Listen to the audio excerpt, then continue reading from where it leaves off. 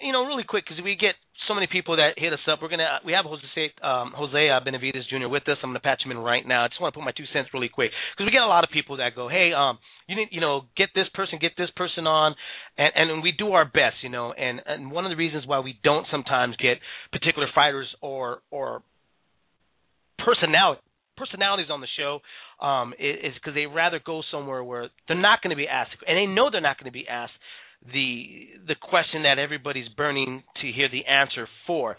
But I'm going to patch in Jose Benavidez Jr. What's up, brother? You're on live right now on Leaving the Ring. Hey, what's up, man? How's it going? Doing good. Hey, happy New Year's to you too, man. Glad to have you on. It's always fun when you come on the airwaves here with us. Hey, really quick, rumors. I got to get this cleared from you really, really fast. There's a lot of rumors out there that are saying or they're insinuating that you have left your father as a trainer, and I want to know, is there any truth to that? I mean, or has there been any talk about you separating with your dad and moving on with a different trainer ever since the last performance where you got caught? And I want to talk a little bit about that, but first I want you to answer that first question I had out there for you, brother. No, rumors are always going to be rumors. I know my dad's been training me since I was 6 years old, so I mean, no, there's nothing. Me and my dad aren't separating. Just taking the holidays off. I mean, we're still going to be a team. Like I said, we've been there since 6 years old. You've been training me, so I mean, rumors are going to be rumors. And no, I'm not switching to a different trainer or going somewhere else. What do you think that stemmed from? Was it because? I mean, let's be honest. I mean, after that performance, which was, I mean, every fighter is going to have a certain flaw, and you're going to get caught. And we were talking about this earlier about Rigondeaux. He got clipped. He got dropped. We looked at it as, okay, big deal. This is where you're supposed to shake that off and then figure out where do you go from there and how do you become better. But you got dropped. You got caught. And I'm trying to remember the fighter that caught you. It'll come to me right now because I'm trying to think of the question of how to put it together and stuff. Do you think those rumors came about because you almost went into the hiding grounds? Like nobody knew what happened to you. You weren't doing interviews. You weren't really talking much. Was that just something you needed to do? Was to kind of just fall back and kind of go into somewhere alone and find yourself? Like I said, I mean, it's boxing. Eventually, everyone's going to get caught. You're never not going to not get hit. But, I mean, no, I just, like I said, I just wanted to take the holidays off. I mean, I had, the holidays I hadn't spent really much time with my family and stuff. So that's why, I kind of really didn't do interviews and all that because I just, wanted to spend time with my family. So, basically why. I'm going to pass it over to my co-host, Gabriel Montoya, who you know very well. Go ahead, Gabe. How you doing, man? Happy New Year to you. Happy New Year to you too, man. How did assess your year? How do you feel the year went? You fought so much in 2011, like 5 times. And you only fought 3 times last year. Was that enough time for you? Do you feel like you've made the right progression? Where do you feel right now? I feel that we're doing good. So far everything's been going great. I ended 2012 undefeated as well. So I mean that's our plans. Just keep training hard and keep winning fights. I actually fought, 3-4 fights basically with just one hand. And my last fight I fought was basically with just one hand. So, I mean, I got caught with the lucky shot. I mean, every boxer gets caught, but, the good thing is that, you have to keep going forward and training harder. So. Do you think this is the year that, I would say, I think and rightly, that you're still in prospect land. You're still right there. Is this the year that we see you start to transition into Contenderville, and that you start to really move up in terms of opposition and moving towards regional belts and things like that? Yeah, I've had 3 years, of getting my experience up there. This 4th year, what I'm, trying to look for is just train harder, get tougher opponents, and get better fights, and then start learning more. Hopefully, one day be a world champion, how I said before, and I'm going to keep training hard so that day comes. So. What do you think right now is the aspect of your game that you probably need to work on the most? I mean, I don't want you to give away your weaknesses, but is there something like in particular that you feel you haven't quite given enough attention to that you would like to focus in on in 2013? I mean, you never stop learning. No boxer's perfect. I mean, I go to the gym, to train. I go to the gym and you learn new things at the gym every day. So I mean, I just want to, I want to make everything better. My jab, my body shots.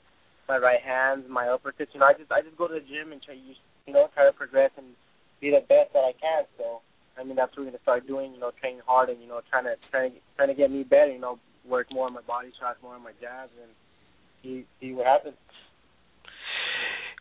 When you got caught with Miranda at the Home Depot Center and you were dropped, what went through your head?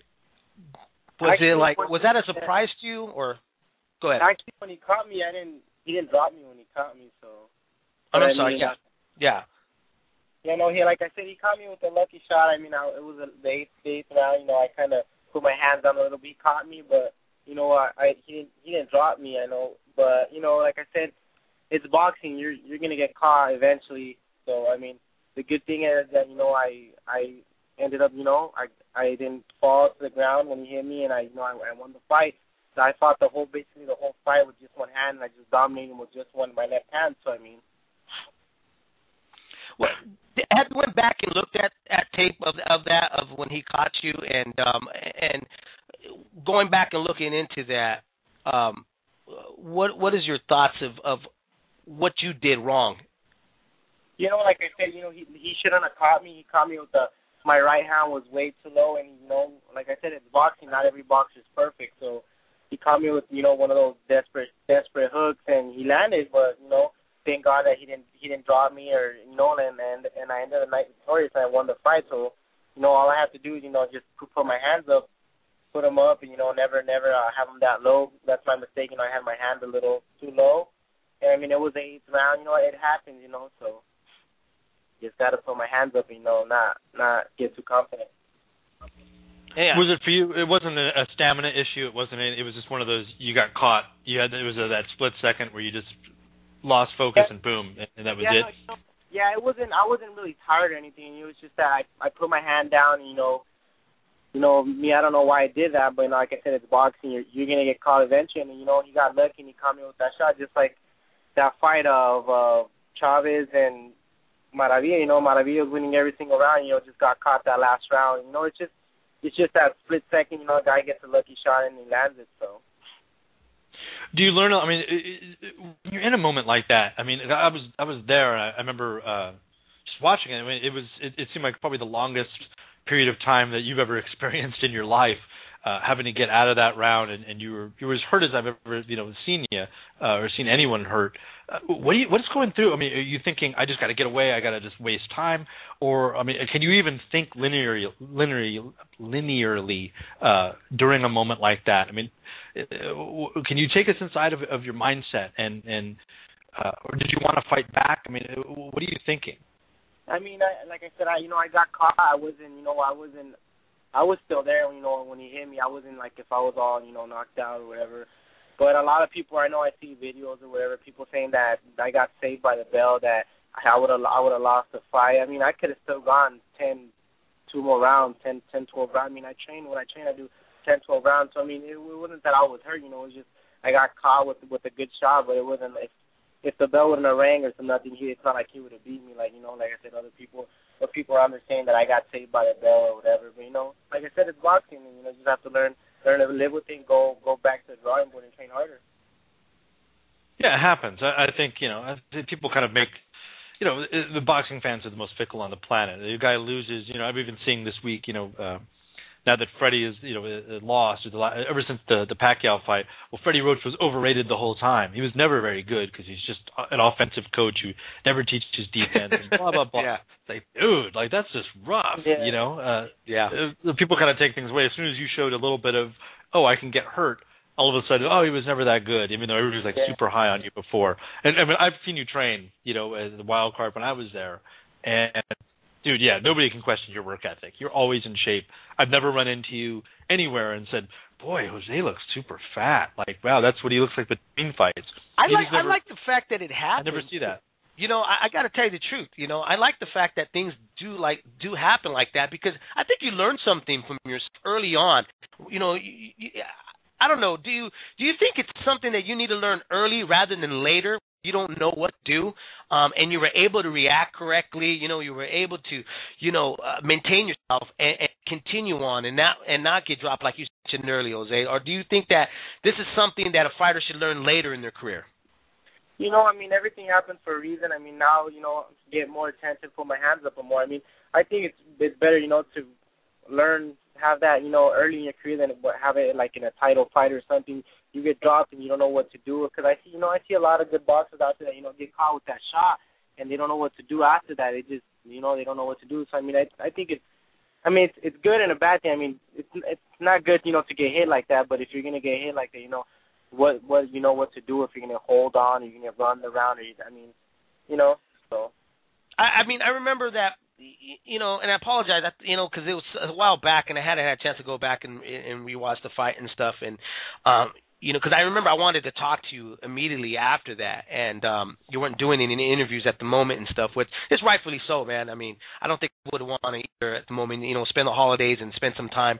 You're in the face of the media and the public all the time, and it's you earn the right. You fight for a living. You earn that right to go, hey, you know what, I'm going to just a backward step for a moment and do my thing.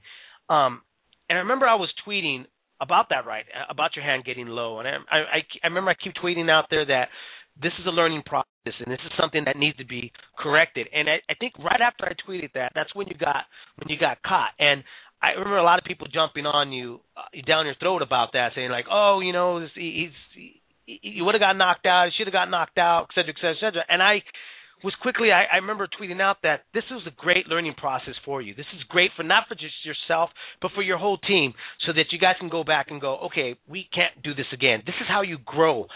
This is not like a regular job, you know, where, you know, I'm a plumber by profession, you know, and if I bring a leak, it's easy for me to fix, you know, where your job is you get caught with punches for a living, and it's a lot harder to you know, do things on the job and make them be corrected on the fly and stuff. But you did it, and that's something that shows a lot of poise that I thought that, and I've always thought that you're going to do something, man. I really think that you have the tools to do it.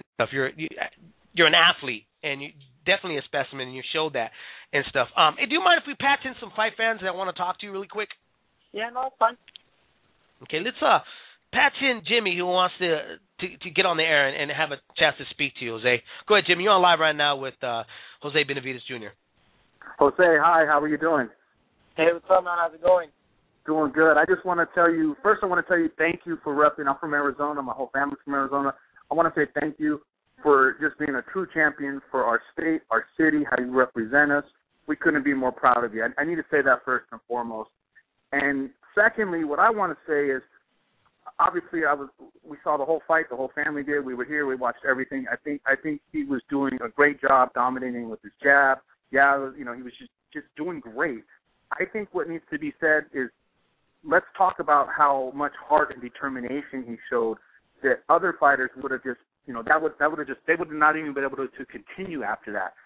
But Jose showed the poise, the heart, the warrior instinct to actually get up and continue and win the fight. And I agree with what you guys were saying earlier. That's a learning process. Something you don't learn that in the gym.